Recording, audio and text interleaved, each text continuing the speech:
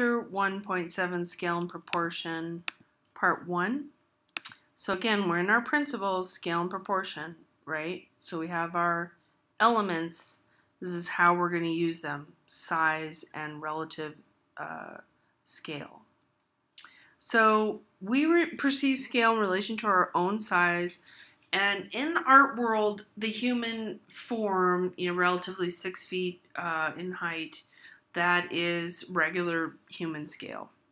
So we usually work really hard to ensure all of the artwork, the parts are in correct proportion so it has a sensible meaning. But there are times when art is either made abnormally large or it's put next to something in surrealism to make a discordant proportion, to express some meaning.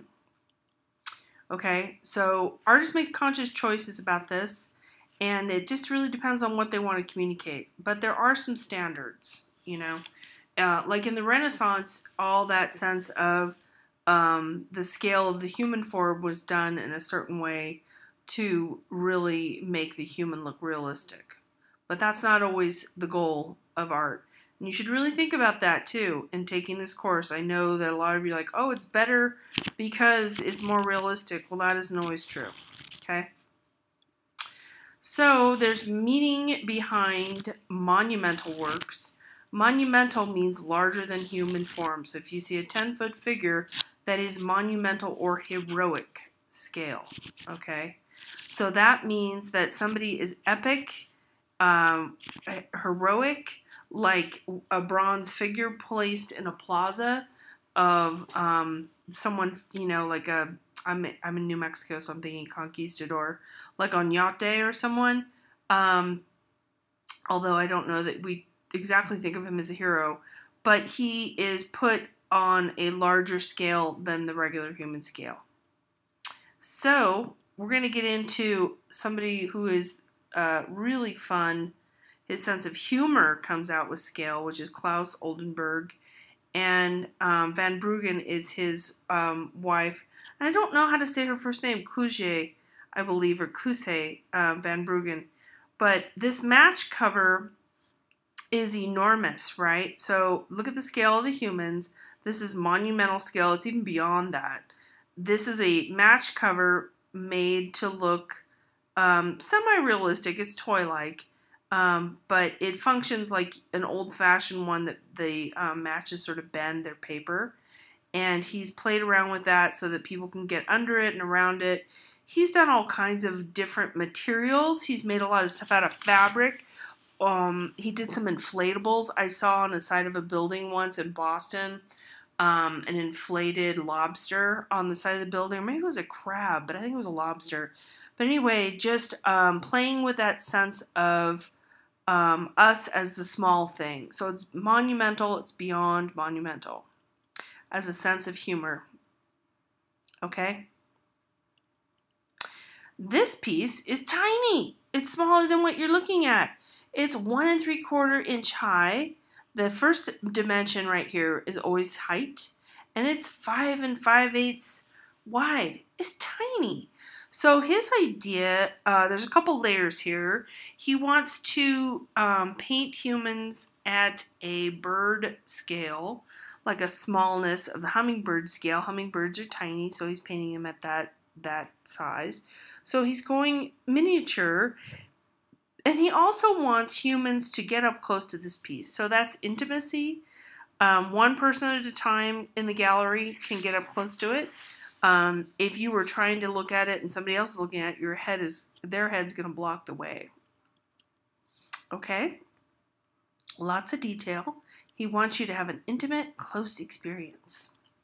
This also is true, 4.4.8. I'm going to let you look into that on your own. But yes, very similar in terms of tiny. See, it's in a head of a needle.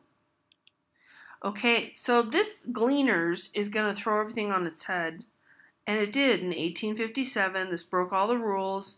People were furious. Okay, so when you normally have large figures, and we're going to get into hierarchical scale in a minute, when you have figures that are large in the foreground, they are usually Madonna or Jesus or a royal figure.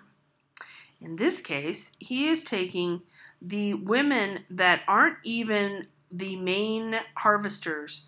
Those are the main harvesters there. They harvested the good stuff. They're taking the gleaners, the people that get the dregs, the last bits, cleaning up maybe a few scraps, if you can see that there.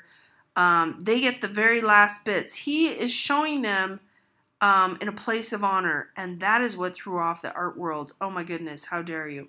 And then on a figure here in horseback, this guy's even smaller than these middle class figures. This sense of royalty or higher echelon person is way in the back, and he's tiny. So he's making a political statement here, a social political statement about people who are left behind and impoverished and picking up scraps. And it caused quite a ruckus. So hierarchical scale normally, and this is what we're going to get into now, and our friends from Egypt for thousands of years use this scale. The largest figure, and these are both full-sized humans, and the larger person might actually be in reality a shorter person, but the large person is the important person. So we're gonna depict that person as large. So in hierarchical scale, the pharaoh is gonna be the big guy, right? So you see him here, and these figures down here are smaller because they are less important, okay? That is a basic hierarchical scale methodology. Oftentimes, the figure will be higher too, can be on top of these other figures, which we're going to look at in a minute. So this is a relief from the northern wall of the Great Temple of Amun-Re, 19th dynasty. So this is 3,000-year-old plus piece. But what we're looking at is these different segments here with the figures. And our pharaoh is our largest in the relief. That was it's a bas-relief, but it's got another name too. I don't want to get you too confused. But he is the largest, and he's the highest in the social order. Okay, so this is depicting the military campaign of Pharaoh Seti I, figure A, against the Hittites and the Libyans. Now Libya still exists, right? But we kind of see these fights. Sorry, this glitched on me. Oh, I'm gonna have to stop here.